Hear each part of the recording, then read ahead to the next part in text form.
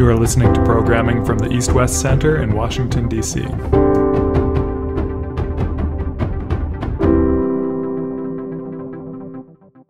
Well, good afternoon, everyone. My name is Satu Limaye. I'm the Vice President of the East-West Center, and delighted to have you today for our Indo-Pacific Security and Foreign Policy Seminar that focuses on Japan as a global military power, new capabilities, alliance integration, Bilateralism-Plus. And we're delighted to have today with us two eminent experts on Japan, including its defense, security, and foreign policies. The author of the book that we're focusing on today, that has just come out this year from Cambridge University Press, is by Dr. Christopher Hughes at the University of Warwick. You will have his biographical information, but suffice it to say, he's professor of Japanese studies and international politics, and also serving as the Pro-Vice-Chancellor and Vice President of Education at that esteemed university. So delighted to have Christopher back on an East-West Center program, and congratulations on your book, Chris. We're really looking forward to hearing more about your findings and your conclusions. We also have as a discussant today, Dr. Ellis Krauss, who's Professor Emeritus, School of Global Policy and Strategy at the University of California at San Diego. Many of you who are on this program today will be well aware of Dr. Krauss's significant contributions to the study of Japan, Japanese politics, and his Brookings book, which deals with a comparative view of both Japan and Germany and their alliance commitments with the US as they shape their foreign and security policies. So thank you both for joining. I know it's a little earlier there in California, Dr. Krauss, and a little later in the evening there in Warwick, Chris. So thank you both. I can't think of a better timing for this program. As many of you will know, there was a state funeral for Japan's former assassinated Prime Minister Shinzo Abe. Vice President Kamala Harris of the United States obviously met with Prime Minister Kishida yesterday or today, and so that there's a lot of focus on Japan, immediately in the context of our high politics and bilateral relations in the context of the funeral and these meetings. But there are also very important upcoming events that Chris and I were discussing. At the end of the year, Japan will issue its new revised national security strategy, its new NDPG or National Defense Policy Guidelines, as well as midterm defense plans, which might more look like a defense strategy. In any case, the timing is perfect. Japan is still a critical global player and a major American ally. And we thank you, Chris, for your book and your comments today, and then followed by Dr. Krauss. So welcome to all of our viewers and participants on this virtual program today. And Dr. Hughes, over to you, sir. Thanks, Satu. Thanks so much for the invitation. So I think we have relatively constrained time today, so I'll try and be fairly quick. I have a presentation, I'll run through it. I won't go into detail in everything in the book, but I'll try and give you a flavour of the key arguments. I hope you can see my slides okay. So just a little bit about the context and really what I was trying to do in the book. As Satu mentioned, one of my day jobs is Vice President for Education at my university. So over the last 2 years, there's been this thing called COVID, which has kept people who work in education rather busy. So I have responsibility for about 30,000 students, and I had to design all the flip online for all the teaching and learning. So that took a lot of time, but this is, in a sense, this is my lockdown project. So the UK, as you may be aware, had two national lockdowns, and I started this book in the second national lockdown. It was a very nice distraction from some of the things I had to do related to COVID. And it was kind of a nice chance, actually, to take stock on some of the work that I'd done before, but also to try and take on board some of the recent work on Japan that I hadn't had much chance to engage in for a couple of years. So it was a really nice project to sort of draw together a lot of my past thinking, but also to try and engage in some of the current debates. And a lot of those debates and that work is terrific. But really what I was trying to do in this book was to maybe challenge some of the existing analysis somewhat, and to produce a new synthesis. And the task I was given by Cambridge University Press and the series editors was to do all this in quite a short and accessible format. So the book is quite short, it's only about 100 pages long, and I had to pack quite a lot in. And I was told to sort of cover all the developments in Japanese security policy, but also to try and make a distinctive argument. So it was quite a challenge, but very interesting exercise. So the book is out. It came out in August. It's now available in hard copy. And it's also available gold open access. I managed to secure that. So anybody who wants to can download it for free permanently. And there's a link at the end of the slides if anybody would like to do that. And again, I just want to thank the editors of the series, particularly Mary Alice Haddad, who encouraged me to write it, Ellis for being a discussant today. It's fantastic to see Ellis.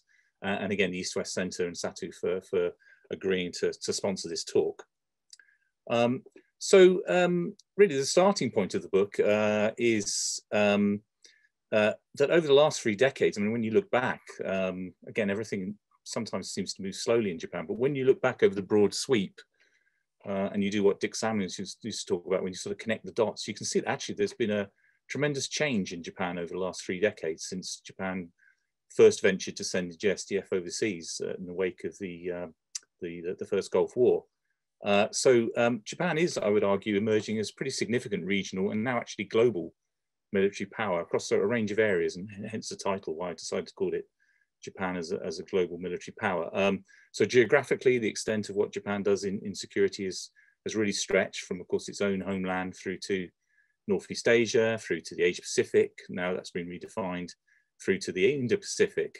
In terms of functional domains and missions, so of course Japan is not just active in sea, land and air, but also now in cyber and in outer space, and a range of missions, not just UNPKO, logistical supports, anti-counter-piracy, but also now talking about actual combat missions, if necessary, through collective self-defense.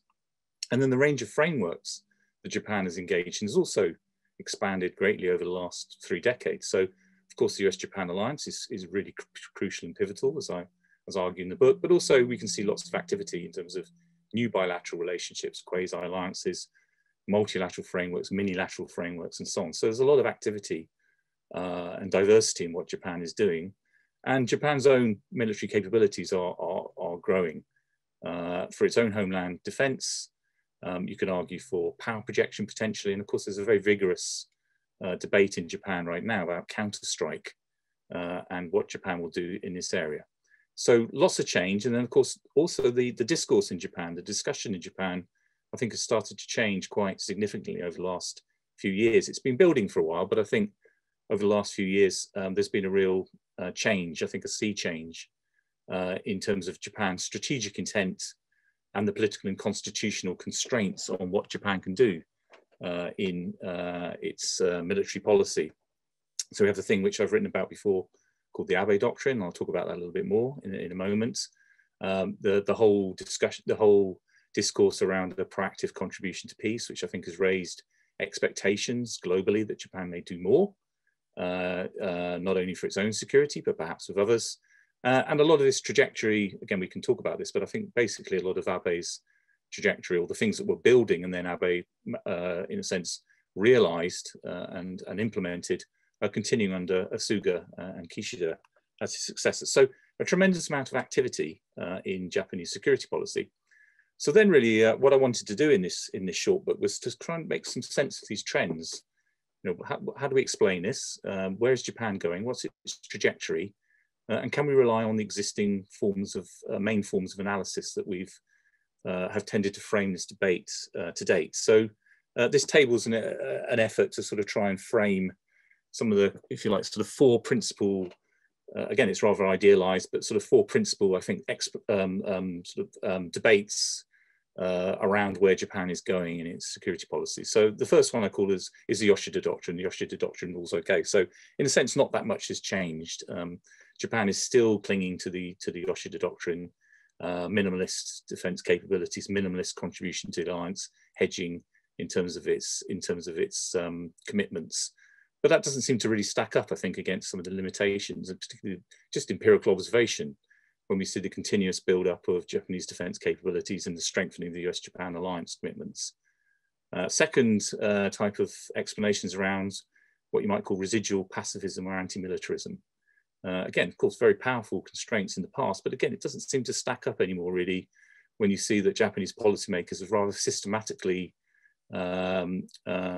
dismantled most of the post-war constitutional and anti-militaristic constraints on Japanese military power. So that seems less convincing. Then there's a sort of thrust of the debate around maybe Japan is becoming more internationalist or more multilateralist in terms of how it wants to use its military power, or even perhaps it's decentering from the United States, becoming less dependent on the United States or looking for more options. But again, I asked the question, Japan, does that really stack up, given that this has always been rather limited in the grand scheme of things, or Japanese grand strategy? And actually in some areas, whilst Japan is devoting more resources, in other, it's actually declining in terms of its devotion of policy resources and material resources to this more internationalist and multilateralist approach. And then finally, there's always this view that perhaps Japan is just biding its time. And in fact, what it's doing is looking to eventually gain more autonomy or some sort of strategic breakout from dependency on the United States. But again, I feel this is rather doubtful given just how deep US-Japan military ties have become. And I would argue actually inextricably become in terms of Japan's limited ability to really break away from that relationship. So none of the existing arguments really seem to hold or convincing enough anymore. So what I do in the book is actually, as I was saying to Satu earlier on, I think really what I want to do is go beyond this existing analysis, and I propose what I think is rather straightforward analysis or conclusion. Perhaps it's blindingly obvious, but actually in some ways it seems quite radical, given that many past analyses are sort of still holding on to, I think, rather, well, kind of outdated views of Japan's military policy. And so I come up with this, I'm trying to come up with a new categorisation of Japan's military trajectory. And quite simply, what I argue is Japan is seeking to respond to what is a very, very challenging external security environment by becoming an increasingly capable, reliable, and this is a crucial word, integrated US ally. Maybe that's obvious, but actually I think we need to say it. And I think it is somewhat different from some of the discourses that we've seen that have tended to dominate in terms of and how we've interpreted Japan. I think this also means that Japan's expanded regional and global military cooperation and the work that it does with other partners. Yes, there's a lot of that, there's increasing quantity, but essentially it's designed to conform with and to reinforce the US-Japan alliance and the US-centered regional architecture for Japan's homeland defense. Again, maybe that seems blindingly obvious, but I think this is essentially what Japan is doing. And then consequently, some of the more elevated talk or over-optimistic talk about Japan perhaps trying to seek alternatives, Japan trying to seek more autonomy, or trying to seek international security cooperation outside these parameters is inaccurate, and probably partners who hope for more cooperation outside these parameters are going to be disappointed. So that's the essential argument. And the way that I lay it out, I won't go into too much detail, but I'll just try and give you a quick brief tour of the sections of the book and what the essential arguments are, and then maybe we can pick up more in the discussion from Ellis and from question Q&A and so on. Essentially, the first section of the book really looks at Japan's shifting strategic and military outlook. And what I argue is that Japanese policymakers now perceive that the Yoshida Doctrine, which has dominated Japanese strategic pathway grand strategy in the post-war period, they see it as really essentially no longer adaptable, can no longer flex, and it's really no longer tenable as a grand strategy to respond to the challenges that Japan has in its defense and security policy. So there is I think again, a kind of fundamental shift and acceptance now that Japan does have to take on greater defensive responsibilities for its own homeland defense and to some extent regional defense. But again, this is going to be done mainly through the mechanism of the US-Japan alliance and US security system. And another important shift is that if necessary, Japan may undertake some global responsibilities, again, hence the name of of the book, it may have to undertake collective self-defense responsibilities. Again, that's another major change since 2015. I think there's been a real shift in mindset for Japanese policymakers, or elites at least. And this, again, this is necessary in order to shore up and support and reinvest in the US regional and global security system. So we have seen a shift, I think, from the old Yoshida doctrine to this new Abe doctrine, and this talk about a proactive contribution to peace. In turn, I think there are sort of, it's been building for a long time. It came before Abe, but again, I think Abe, in a sense, crossed the Rubicon here. And there are three principal aspects to Japanese security policy, and military policy, which I then explore for the book. So I look at territorial defense, Japan's own capabilities, US-Japan cooperation, and cooperation with the international community. So the next section of the book looks at Japan's transforming defense doctrine and capabilities. Again, I don't have time to go into everything in detail, but I argue that the JSDF has now moved from the old basic defense force to a multi-dimensional defense force, characterized by a real striving for more mobility, but also jointness, I think. And so Japan is trying to undertake a sort of defense transformation effort, which we hadn't seen before in the SDF. So greater working of the three services together and across into different domains. We're seeing some pretty significant procurement of advanced capabilities by the three services, which could offer the potential for global deployments, but actually increasingly what Japan is devoting those capabilities to is for its own homeland defense, and particularly, of course, defense of its southwestern islands from potential Chinese incursions. There's a section of the book that looks at defense expenditure and the trends for what the LDP called the radical strengthening or drastic strengthening or reinforcement of Japanese defense capabilities. And then there's a section which explores counterstrike, which again, I think is a really significant evolution in Japanese defense policy. And again, there'll be some very interesting things, as Satu talked about at the end of this year, where Japan, I think, will try to, the LDP will try, and the government will try to get to a conclusion about, can Japan, or not can Japan, but how may Japan build counterstrike into its defense doctrine.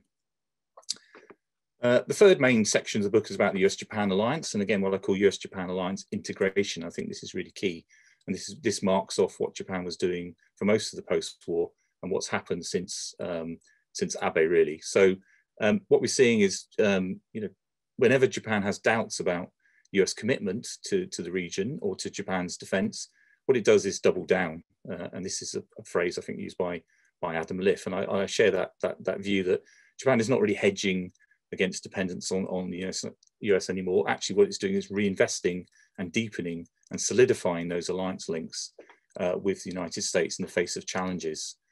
And the Abe doctrine really deepens that cooperation and less hedging, almost to the point of actually Japan is probably giving up on many of its past hedging gains inside and outside the alliance. And you can see this through the revised US-Japan defense guidelines, and of course, crucially, Japan taking the decision to be able to exercise collective self-defense in certain scenarios in support of the United States. We can also see this operationally in terms of the US-Japan and how they're integrating their capabilities and their doctrine for the first time. So it started with missile defense, but it's now moving to space, cyber, host nation support. And crucially, I think we're on the ground, what we're seeing is the United States, Japan and the JSDF and US forces beginning to mirror and to really match what they do in terms of island chain defense and potentially Taiwan defense. So Japan is becoming integrated into that overall US strategy.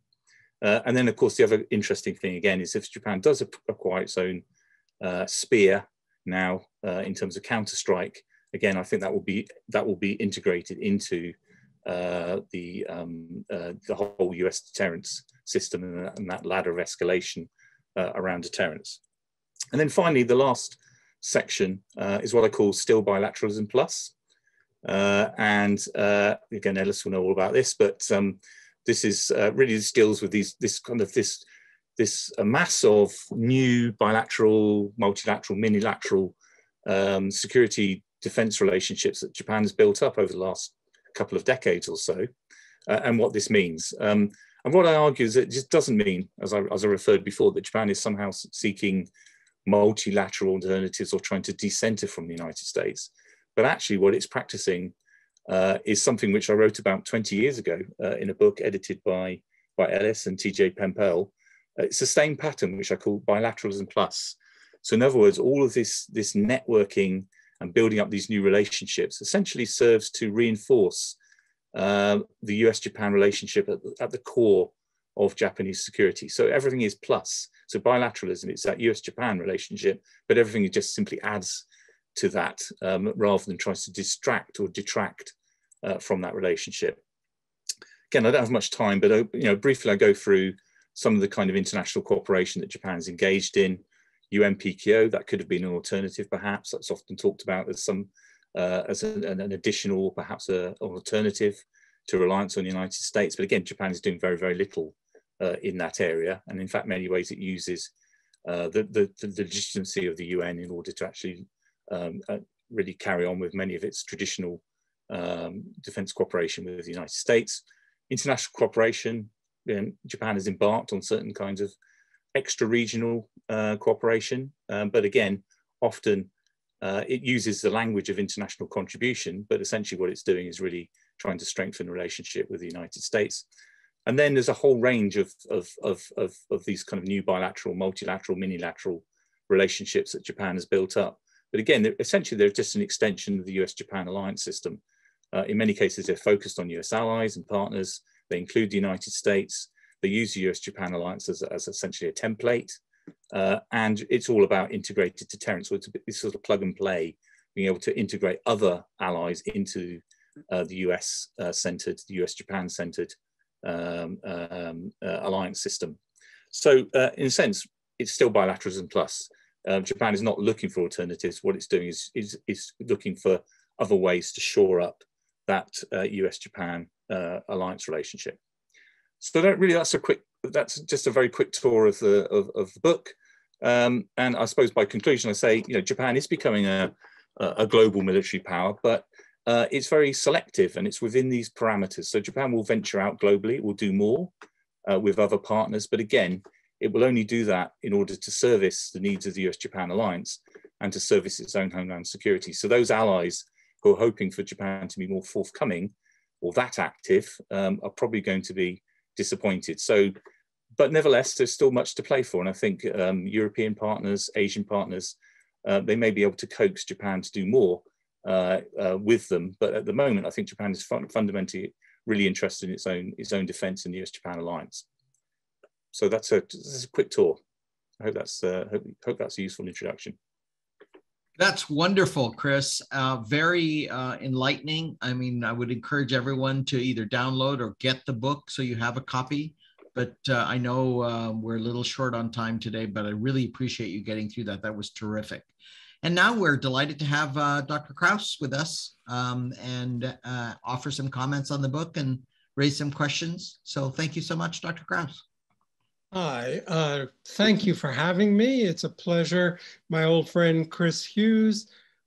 Chris may not remember, but I flew to be at the University of Warwick on September 11th, 2001, which was a very interesting day to be in the air. But our friendship goes back and our collegiality goes back even before that. So it's a pleasure for me to be here and to discuss Chris's book. I've read the whole thing, part of it digitally, part of it in the hard copy, which just arrived about 10 days ago. So without further ado, let me switch to my screen here. And I hope you can see that. Can you see it? Not yet, Dr. Krauss. Let me, if you can't get it up there now, then maybe our Miss Lynch, our event. I have it on my screen. How do I switch it over to yours, or how do you switch it over? Let me see if I can get it on my screen. Okay. Do you see it, Chris? I do not see the PowerPoint. I can't see it yet. Yeah, not yet. That's bizarre. Okay. Well, let me get out of it for the moment and go back here to Zoom. And what do I have to press to get it on there? I'm sharing the screen. Do you want me to? It's on PowerPoint. There it is. Okay, share. Yes, I wanted to share my screen. Okay, I don't know why that came up, but something else came up there. Can you see it now? Not quite yet.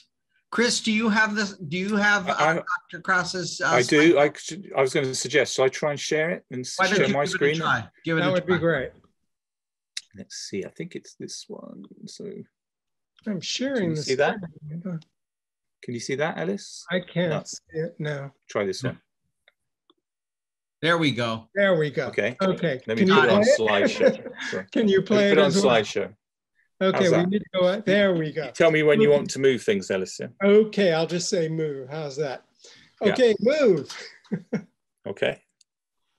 All right. First, let me say that having read the book, I think it's a brilliant book. It is very much like Chris's talk, a very concise talk, argument, and book, but it's backed up by an incredible amount of detailed evidence and empirical justification for his arguments. I think, frankly, it's probably the best book on Japanese security in the last decade. No offense to Chris's many other books during the last decade. He's amazingly prolific.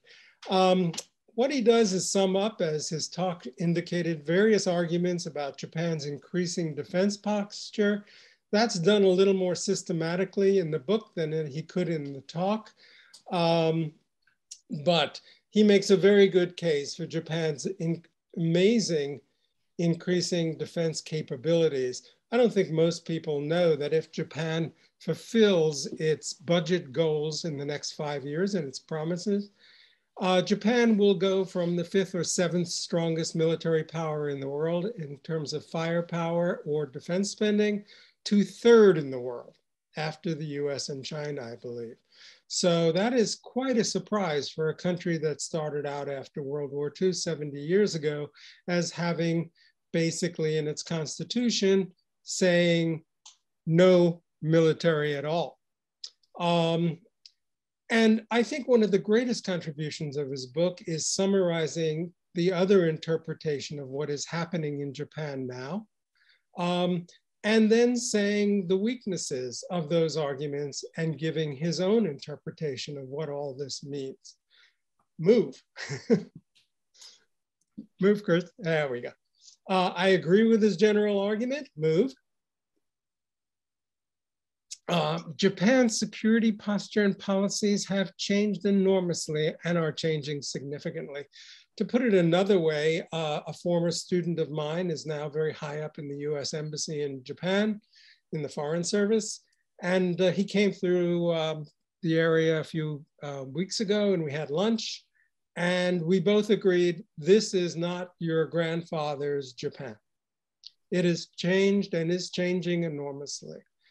I personally am one who has argued for a long time that Japan has never been a pacifist country, as the media characterizes it, I think very erroneously, and it does all of us a disservice by saying it is pacifist. There's been nothing pacifist about Japan in the post-war, except its literal wording of Article 9, which of course was imposed by the US in its constitution. What has limited Japanese defense policy, I would argue, is a significant anti-militarist minority that has limited the options on defense for many years. Hughes shows how this is changing very much as well. Move. Japan's main strategy is now to strengthen the US-Japan bilateral alliance, and I think Bilateralism-Plus is a good characterization of these changes. Move. The post-war Yoshida doctrine is not relevant anymore, as Chris argues in his book. I agree with that completely. It was held together by the Cold War balance of terror, which was routinized, and the threats were Eurocentric. But now in the multipolar world, there are no routinization, and the threats are regional. Yoshida doctrine relied primarily on the US for defense, giving the US bases and minimally building up defense in order to pacify the US so it was to continue protecting Japan. The military rise of China and North Korea has changed all this.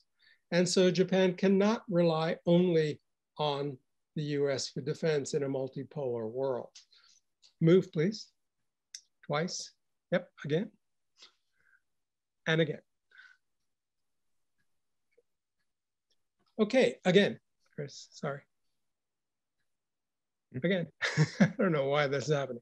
Okay. You want the next slide up? Yes, please. Ellis? Yeah, okay. There you go. All right.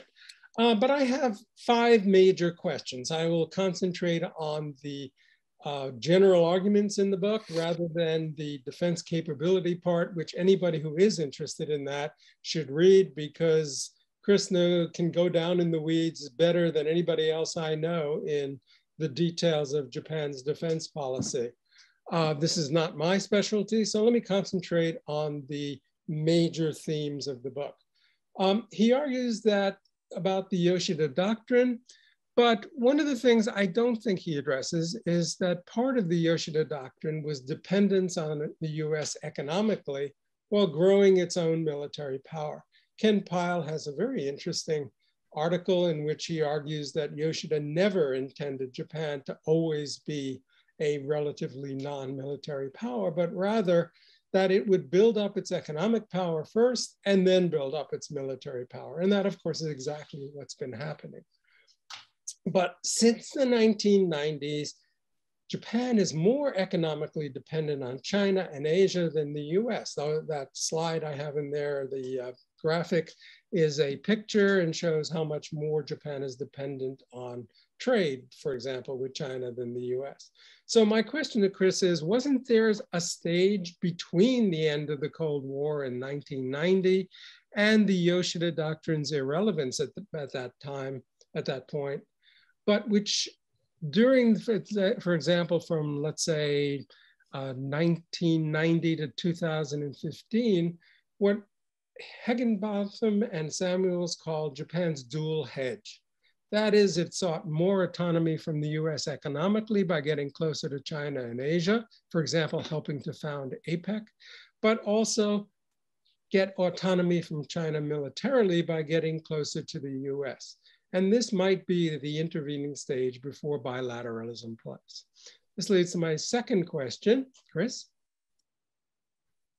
That Japan's dependence economically on China may now be one of its greatest limitations or checks on bilateralism-plus. Japan's greatest check previously was, of course, its significant, but some people say declining, anti-militarism minority in Japan.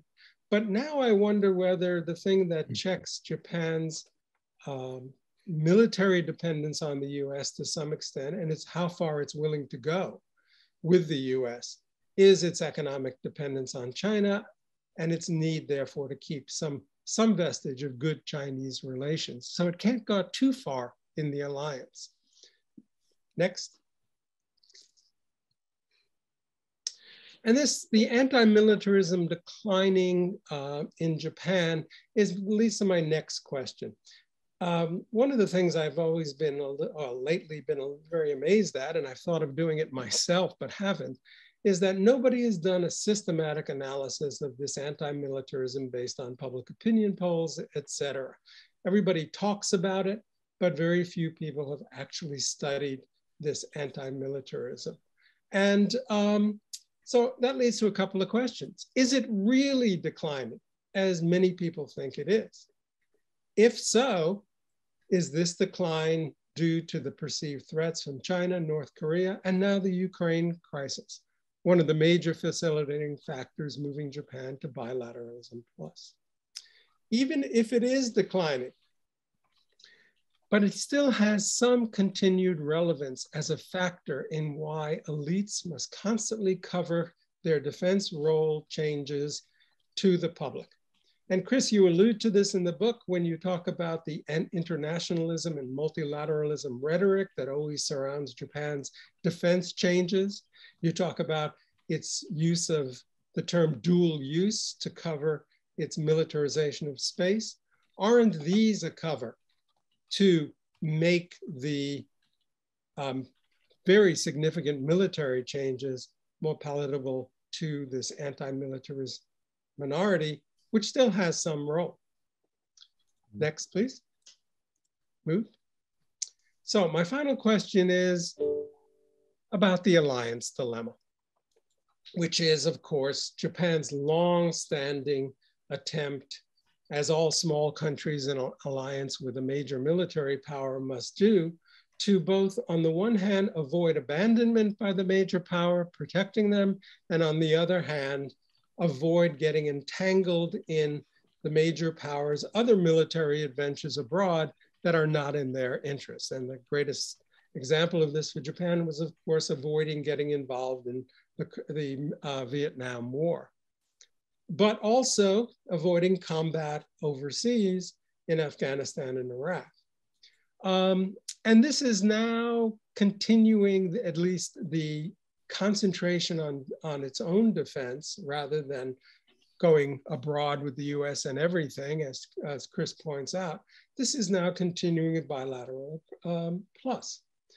Chris implies that Japan's fear of abandonment by the US is to some extent responsible for bilateralism plus because it hopes to entangle the US in protecting Japan. So the US cannot abandon Japan. But doesn't this also mean entangling itself in overseas military activities abroad? If the integration of the alliance is that close and the military capabilities are sword and shield, and these are totally integrated, doesn't that mean any regional conflict, Japan has very few options not to get entangled? But doesn't it also mean that Japan is entangling the US so that it can't refuse to defend Japan? And this means it is now a dual entanglement in which neither can abandon the other. And final slide. Final slide, please. So that is my contribution, and which is what the final slide was supposed to say. And I look very much forward to question and answers and hearing Chris's response to some of my questions. Thank you. Well, Dr. Krauss, thanks so much. That was also a very, very useful set of comments and questions on Chris's book. And I'm going to use a moderator's prerogative just to make a couple points, couple that you kind of beat me to as the discussant. One is this whole issue of economics. And, you know, in a way, I'm not saying you have this dual integration in Asia, which is China plus Japan through CPTPP and RCEP, and potentially, who knows, down the road, China's attempt to dock onto CPTPP as well. So in a way, there's kind of an intra-Asian integration, not as a substitute or a zero sum, but certainly potentially at a faster pace than trans-Pacific economic integration.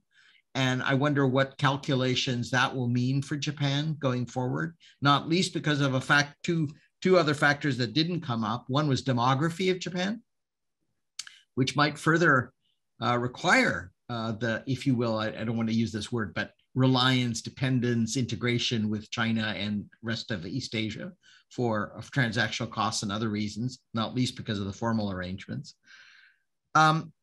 The two questions I'll just leave you with to add on to those that Dr. Krauss mentioned, Chris, one thing that didn't come up at all, but is huge in this town where I am, Washington, D.C. right now, is Taiwan. What does your argument mean for Japan and Taiwan? If this dual entanglement is really at play, then, you know, is it really theoretical anymore to talk about whether Japan will or won't get in? I mean, you know, the choice may be very minimal or marginal if the dual entanglement that Dr. Krauss posits is at play.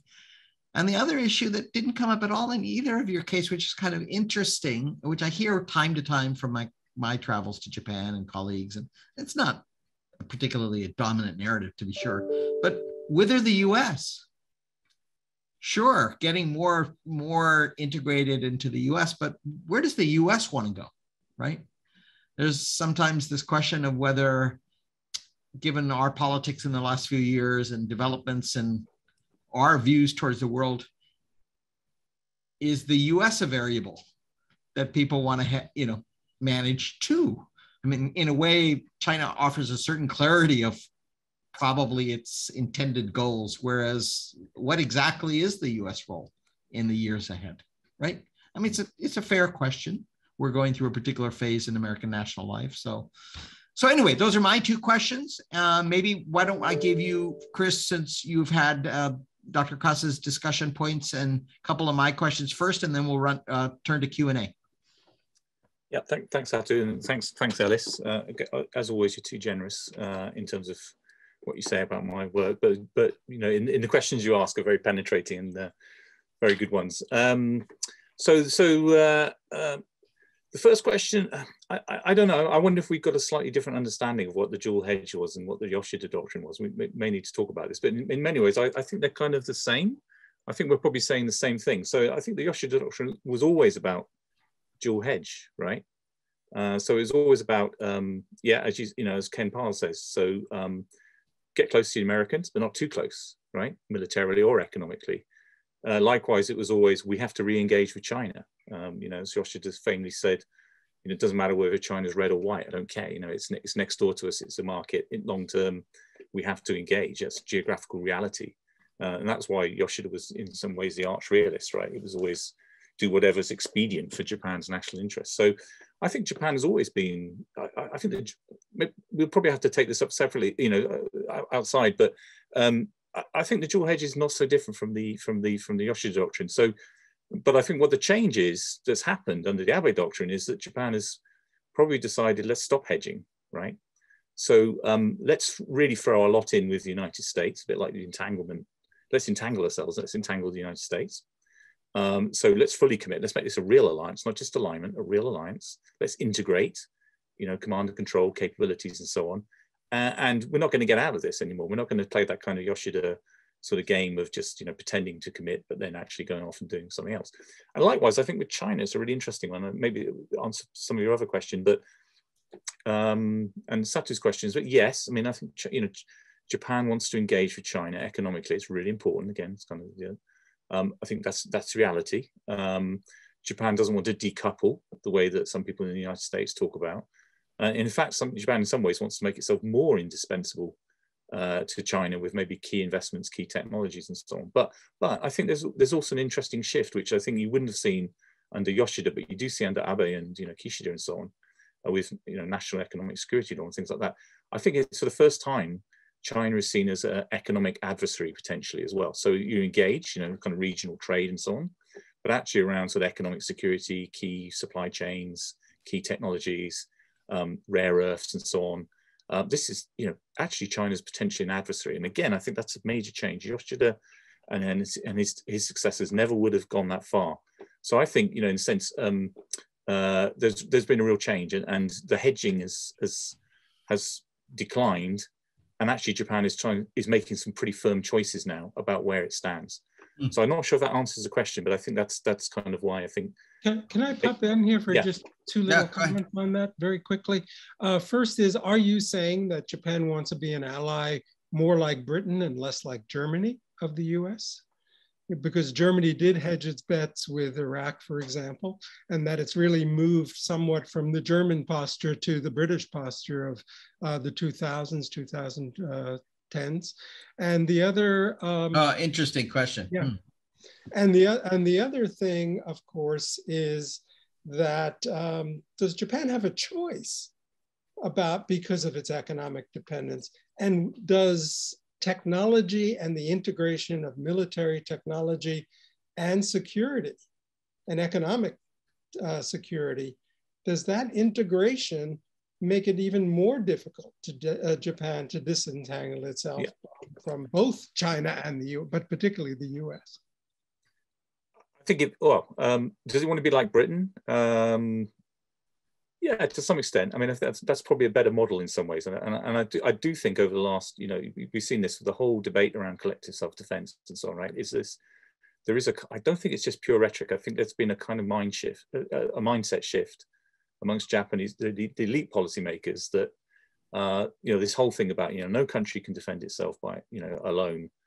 You know, security threats are global. You know, they stretch across boundaries. Technology stretches across boundaries. We cannot go alone anymore. We cannot be, you know, an isolated sort of one country pacifism, this kind of thing. And we, you know, our security destiny is bound up with the United States, and I think that's a major shift. So and I think there are parallels with the kind of, you know, the UK-US alliance in that sense, in that those bonds have always been strong. And I think, the UK, of course, is very attached to NATO and so on. But nevertheless, I think there is a kind of sense of we are two states that really have very converging strong interests, and actually we should be more comfortable in terms of converging interests and capabilities. I think there's an element of that Japan. I don't want to imply that Japan is just blindly going to devote itself to whatever the United States wants to do, but I think there's much more acceptance in the past, and the whole kind of hedging and trying to delay those sorts of choices is less and less something that Japanese policymakers want to think about. Can Japan? I suppose your second question is really, and your follow-up question, Ellis, is when it comes to the crunch, and in a conflict with China. Your question is, would Japan's economic interests somewhat trump its security interests, right? Or would they become, Japan would have to choice, and therefore would it be restrained from what it could do with the United States and so on? Limit it, right? Yeah, limit it, maybe. But again, I think Japan's estimation of the threat from China has changed, as I said. So in a sense, I think China, than any time before, it's now crossing red lines for Japanese core national security interests, right? Whether it's Japanese territory, whether it's Taiwan, whether it's sea lanes, whether it's actually undermining potentially the entire US security system in the region. This is pretty existential now for Japan. So of course, Japan wants to deter China, wants to obviate any of those kinds of conflicts, will engage China where necessary, but engage it from strength, think about ways to engage it economically. But I think there is a realization in certain areas, probably Japan is going to have to throw in its lot in terms of security and military security with the United States. Otherwise, Japan is going to face China alone, right? Which is totally unpalatable. And again, going back to the economic side, that's a really powerful constraint on Japan. But also, as I said, I think there's a bit of a shift in sense of that. Whilst Japan wants to cooperate with China, of course, it's really, really important. At the same time, China is now seen as a threat to Japan economically in a way that it never was seen before. So I think there's something. So perhaps the military side will outweigh the economic side. It's really posing very, very difficult choices for Japanese policymakers, but they may decide that they have to jump essentially in terms of their core national security interests. If China starts taking territory off Japan, I think it's going to be very hard to say, well, we won't get ourselves into a conflict. Public opinion, I mean, I think we essentially agree. Of course, public opinion, how do you gauge that in Japan? I didn't do a lot of this in the book because I didn't have space. I've done this in earlier books. I would say, yes, it's declining as a constraint. Of course, it depends who you ask in Japan, how you ask the question. If you ask them, a Japanese public, would you like to do more in defense? They're probably increasingly many are saying yes, but then you ask them how are you going to pay for it? Then they become a little bit more doubtful, right? Like they would in most advanced democracies. But nevertheless, I think we're beginning to see public opinion swinging behind a more robust Japanese national military stance, a much more robust alliance stance. And then ultimately, the ultimate public opinion poll in Japan's elections, right? And Japanese public keep electing governments that, quite openly say, we are going to do much more in military policy. So in a sense, I think that's the trajectory. So I think it's declining as a barrier, but does it need to be managed? Of course, yeah. I mean, Japanese policymakers are brilliant, right? The LDP are fantastic at doing controversial things, but being able to tough it out when the public doesn't like it. But also, their main choice is to try and obfuscate what Japan is doing, right? So they obfuscate what Japan is doing to mollify public opinion, to mollify coalition partner like Komeito, to mollify opinion in East Asia. And they will continue to use all kinds of, linguistic artifices and, careful means in order to manage this debate, because they really don't need the controversy. I think we've probably covered the entanglement sort of issue. I think, yes. I think Japan is probably trying to entangle itself. It's better to be entrapped than abandoned, I think is the Japanese calculation. And it's trying to entangle with the United States so that Japan, US can't leave, can't depart. I think this goes to Satu's question, right? What about the United States as a variable? Of course, Japan has been watching the United States very, very carefully and it's sort of, I think its ultimate nightmare is that, the US backs away from its commitments in the region. So the Japanese reaction to that increasingly, over time has been to reinvest and show that it will do more to support the United States, that it is a better ally, that it will integrate with the United States, so that it becomes, it becomes perhaps more likely the United States is going to intervene and support Japan in conflicts, and it will show that it's a more reliable alliance partner. So therefore, US will support it, and that's very clear. Message from Biden administration, right? It's like, what he said about Afghanistan. He says, if you don't fight for yourself, we're not going to defend you, right? So it's the same. I think that message went down in Japan. Is if we're not prepared to defend ourselves, the US is not going to come to our assistance either. So I think yeah. I mean, it's trying to entangle the United States, and then I think Satu's question about Taiwan is a really, really interesting one. I do cover this in the book. I didn't say much in the talk, but I think Japanese policymakers have always kind of known that if there's a conflict, that Japan is going to be entangled, entrapped in some way. But of course, they've played very clever games in the past, trying to play their own game of strategic ambiguity vis-a-vis China, vis-a-vis the United States, to make sure that nobody's too adventurous in this conflict. But increasingly, I think it's hard for the Japanese to hedge, and increasingly hard for them to sort of postpone those decisions.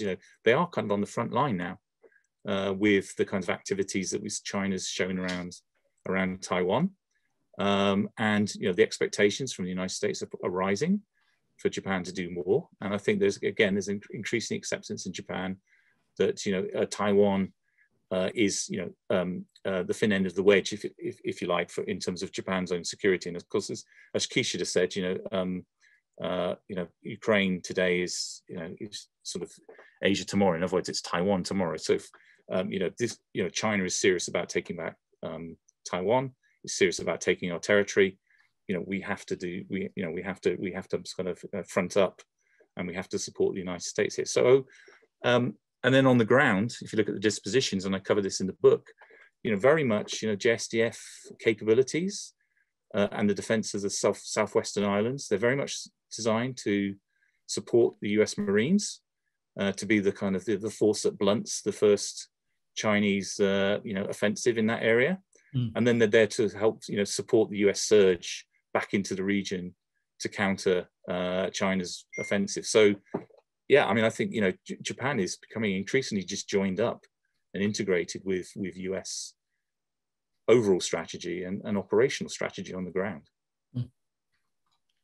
Well, I don't think Japan can keep out of Taiwan. Cannot keep out of Taiwan. Yeah. Thank you. Well, listen, I do want to get to some of the Q&A questions and comments here. So let me start with Benjamin Self over at the Mansfield Foundation. Thanks for joining us, Ben. Praises your talk. First, a big picture question. As you noted, China's brought the focus back to Northeast Asia and reliance on US to balance PLA power. Given United Nations PKOs and HADR operations in the Middle East and Africa have declined or ceased, is the current security role even Indo-Pacific wide, let alone global? Is his first question. And you could see it in the Q&A yourself as well. The second question he asks is, Japan moves to establish jointness across the SDF and develops cross-domain capabilities. Do you foresee building more deeply integrated alliance command and control? What are the obstacles? So two big questions there. Maybe take a couple of minutes each, and then we'll turn to a couple others that are in the queue. What I argue, the book's title is Japan as a Global Military Power, right? But of course the subtitle is New Capabilities, Alliance Integration, Bilateralism-Plus. And those subtitles, they don't feature on the cover, but they're crucial. So really what I'm arguing, I think is the same that Ben is asking me is Japan will do, what I'm arguing is Japan will do some things globally. I think it will do some things in the Indo-Pacific. It's shown that it will do that. But again, what drives it to do that is not some kind of internationalist impulse, some desire to be more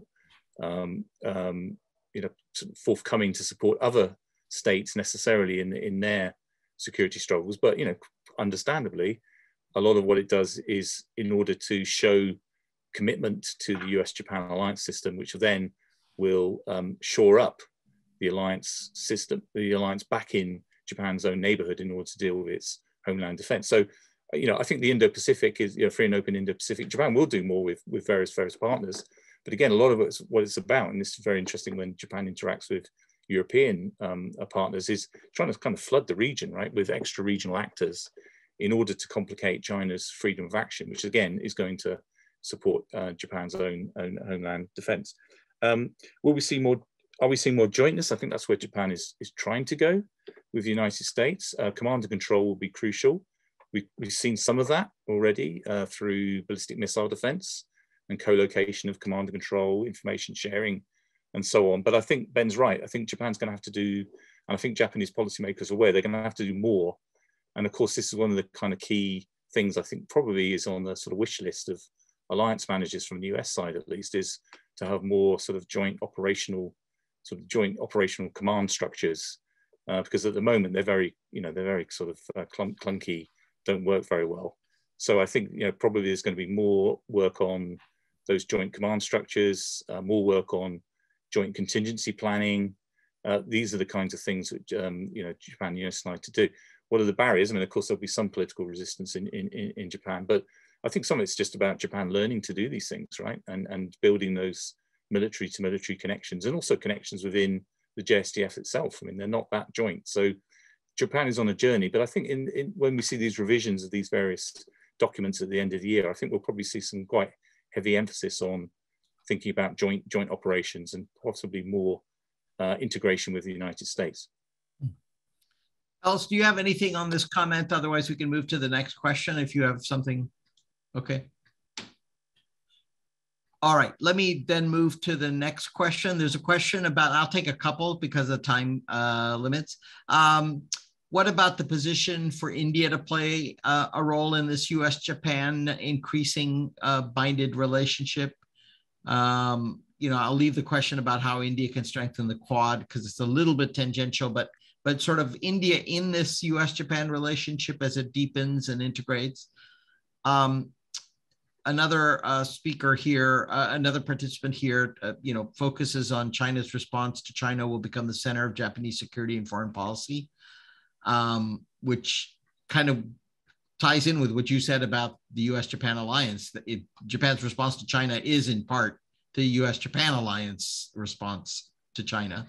But how will international cooperation such as PKOs be positioned in this context? You dealt with a little bit of that in the question to Ben. So why don't I give you those, India and sort of China's centrality, which you kind of already accept as part of the basis of the book. India. I mean, there's a little bit about that in the book. I mean, I think Japan has always had high hopes for India. Of course, that was always a major thrust of Abe's strategy, right? As the fellow democracy, perhaps beginning to has drifted clearly in not always in the best of terms with China. I think Japan will work quite patiently with India bilaterally and through the Quad to try and bring India on its side. But again, I think the Japanese policy is also realistic that India has limitations in terms of how far it wants to go in terms of cooperation. So it will always be, I think it will always be a really important counterweight to China in terms of Japanese strategic calculations. The question of China, I wasn't quite. I'm not sure I fully understood the exact question, but I guess UNPKO. Where does that fit? Was that the question, Satu? In terms of yes, yeah, that's correct. Yeah, I mean, I think what I argue in the book is that UNPKO is essentially it's like zero now, right? I mean, Japan is doing very, very little, despite all the hopes that were built up for Japan to really find this as a kind of key contribution to international security. Of course, Japan does a lot around training and funding of UNPKO, but in terms of actually, if you like, sort of boots on the ground military operations, Japan is doing very, very little. So I think it's another sign essentially that Japan is retrenching, right, from taking risks outside its own region, and it's pulling back most of its capability to really focus on its kind of homeland security. But of course, Japan still talks about the whole idea of international peace cooperation, which sort of alludes back to UNPKO, and I think it's a very useful device to legitimize within Japanese society the idea that these various operations are, because it has international as a label, therefore it's legitimate. Ellis, anything? No, although I do wonder, one thing occurred to me while Chris was talking about PKO. I agree with that, but you know, Japan's push to become a member of the more permanent member of the Security Council may induce them to do a little bit more, at least symbolically, on PKO to justify that. My final comment is just that I disagree with Chris on his saying that I'm much too complimentary to him, as Mark purported to say. It has the advantage of being true. Thank you. Thank you very much. Hey, listen, Chris, we're a couple minutes over, but I do want to take this a last question. Considering that the PRC-CCP is generally quick to push the narrative that the region is threatened by Japan's movement towards strengthening its defense forces, if there is a significant shift in their defense posture, Japan's defense posture and policy, what might be the Japanese response to reassuring allies in the region to counter that narrative? I myself don't pick that up at all when my travels through Southeast Asia and India. If anything, there seems to be a fairly high demand signal for Japan's, if you will, for lack of a better word here, normalization, activism, proactivity, whatever you want to phrase it as. I mean, I find a pretty high demand signal for it. They want Japan to be more integrated, more agile, more independent. So what do you make of this question? I tend to agree with that view. I mean, I think, Paul Midford, one of my good colleagues, has written about how Japan is, as it has, we slightly disagree on sort of where Japan is going, but nevertheless, as Japan has moved along this trajectory, it's been, again, it goes back to somewhat to Ellis's question around public opinion, sort of managing the whole discourse around security so as not to cause alarm. Japan has been tremendously careful, I think, in the way that it's reassured regional neighbours. It's moved very, very carefully, and of course, it's done all of this, through working with the United States, which by and large is for most states in the region is seen as the kind of the upholder of the securities, the sort of regional security system. So Japan has moved really, really carefully. So I think you're right. I think by and large, a certain kind of Japanese military role that is seen to be responsible, that's channeled through kind of trusted agency, and that was also wrapped around, with this language of internationalism and contribution. I think it's pretty welcome in the region, but of course, Japan is very aware that it has to be very careful about how far it pushes this role, because there are still some sort of lingering suspicions of past Japanese role in the region, but also just generally, interference in certain parts of the region by the great powers. So I think Japan has been pretty skillful in the way that it's managed its kind of its growing role in the region.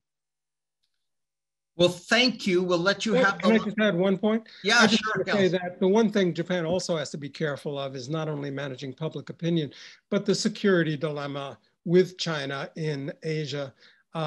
Is, of course, it's very important that they manage China's feelings.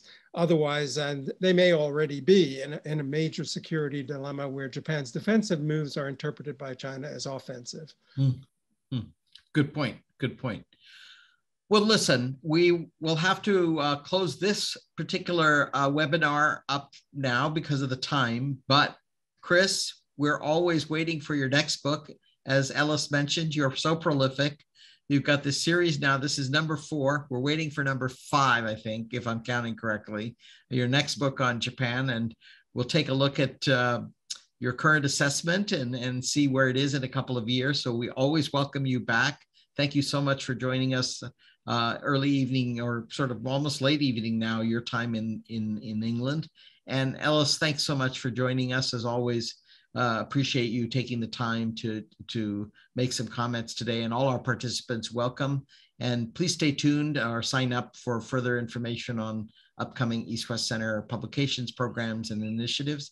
With that, I bid you all good day, good morning, good evening, wherever you are.